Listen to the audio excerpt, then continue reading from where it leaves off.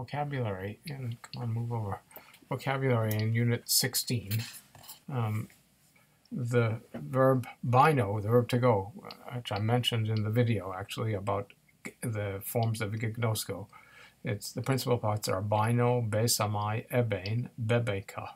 So there's no passive of the verb to go in English or any other language that has a verb like this. And there's nothing funny about or peculiar about the forms except for the aorist, which is exactly like egnon.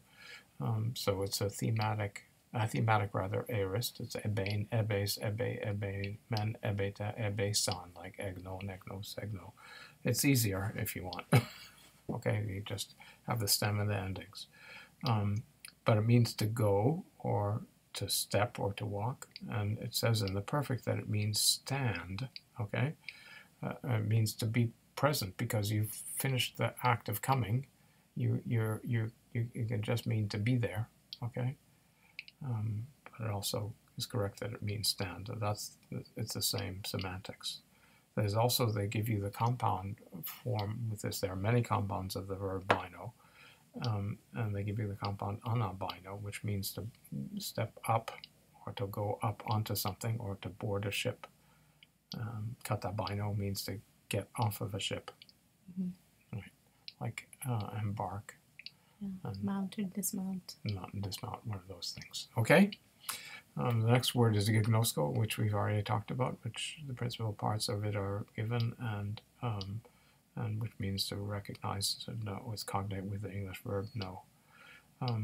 Get a pronoun hekastos, hekaste, hekaston, which is a word for, it's equivalent of the English word each, and it does some weird thing in the vocabulary, saying each of many, and in the plural, each of several groups, all considered singly. But I think each works fine as a meaning in all places that you encounter it in Greek. That's overcomplicating something. Next word is the preposition heneka. This is a preposition of a kind that I think we've had one example before. It's not really a preposition, it's a postposition, okay, because the object of it precedes it, and it takes an object in the genitive case, means because of, so you put the thing that you're giving as the cause in the genitive case before heneka. So if you want to say because, oops, you also mean that. So Belisi has written an example of the use of heneka, dikes heneka, which would mean because of justice or for the sake of justice. Heneka can mean for the sake of as well as because of. The book translates it for the sake of. Both of those meanings work. Next is finally the name of the chief god of the Greek pantheon, Zeus. And notice that the genitive of Zeus, okay, is dios, which looks like a totally different root. But the zeta of Zeus comes from dy, okay? Again, when there's when there's an s ending, the dy turns into a zeta. Otherwise, it becomes a di. So that's why I have this very funny inflection. So it's Zeus, dios, the genitive is di, the accusative is dia, okay? And the vocative is zeu, okay? So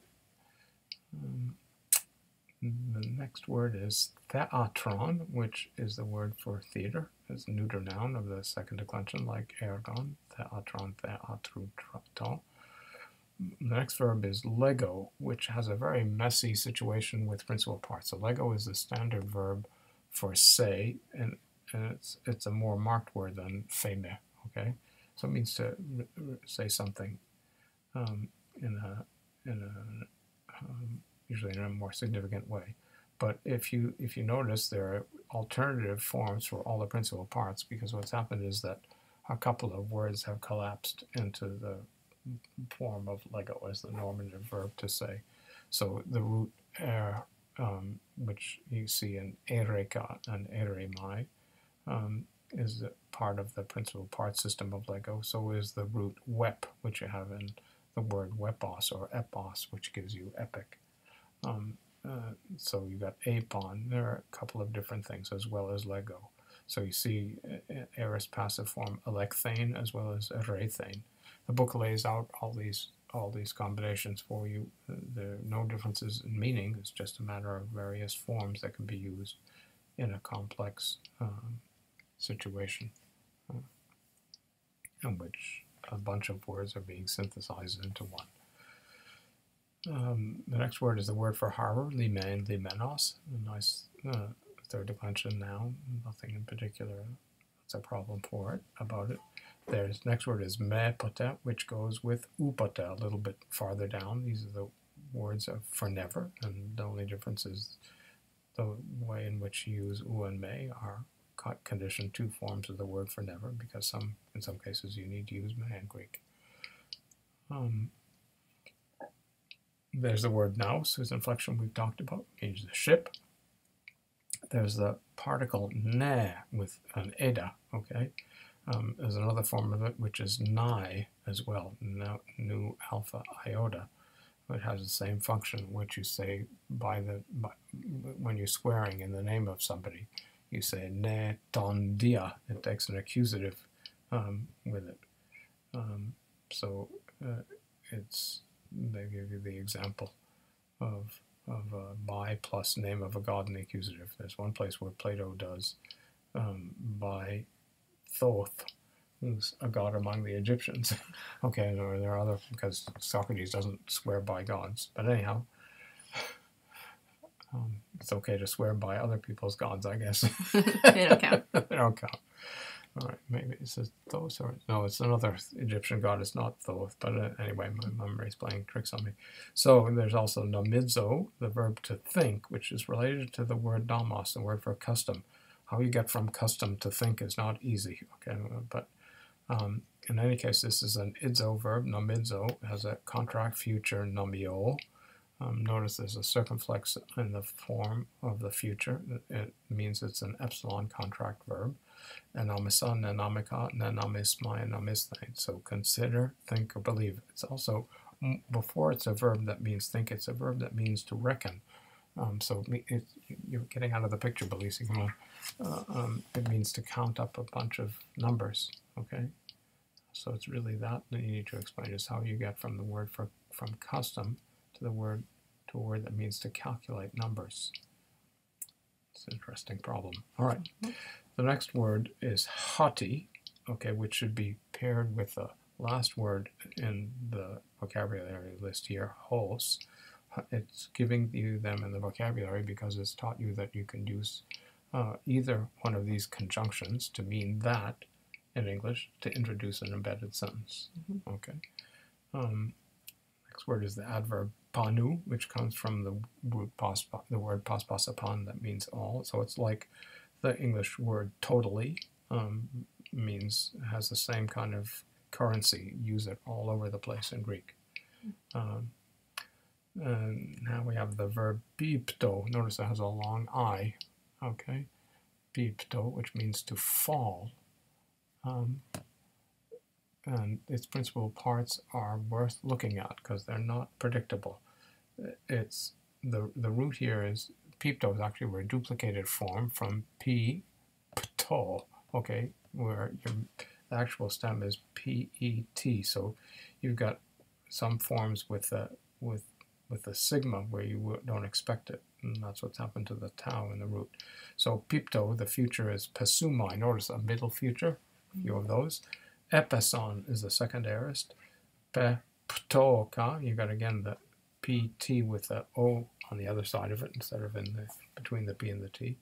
And they also teach you the compound verb ek pipto, which is an active verb with a passive meaning. It means to be exiled. To fall out of means to be driven out of a city-state, a Greek city-state. Next word is politeia, politeas, an abstract noun of the type aletheas, and it means the constitution of a Greek city-state. So there's a famous work called the Athenaion Politeia, the constitution of the Athenians, ascribed to Aristotle. There it also means government in general, stuff like that. And we get the adjective polu, spale, polu, whose forms we've discussed. That means much in the singular and many in the plural.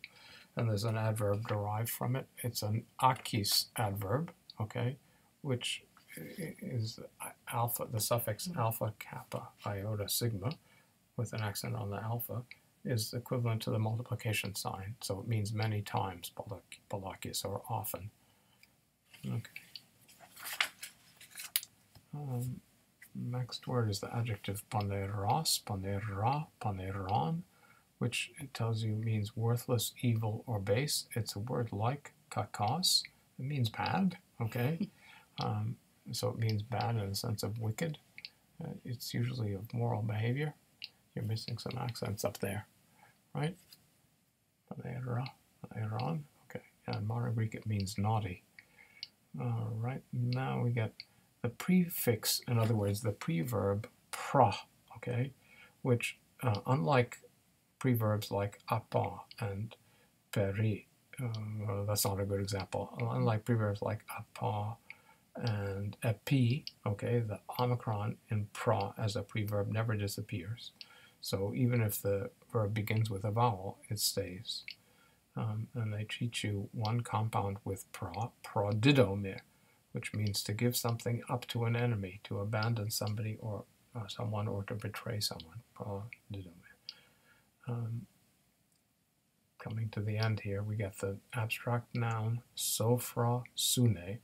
We've had the adjective sophron, which I think means prudent, sophron, sophronos. So this is a sune noun, sophra sune, which means prudence, okay?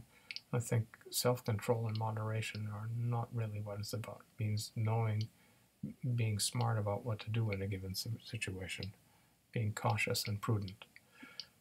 Next to last word is feme, so, the verb to say or assert, and then we already talked about hos.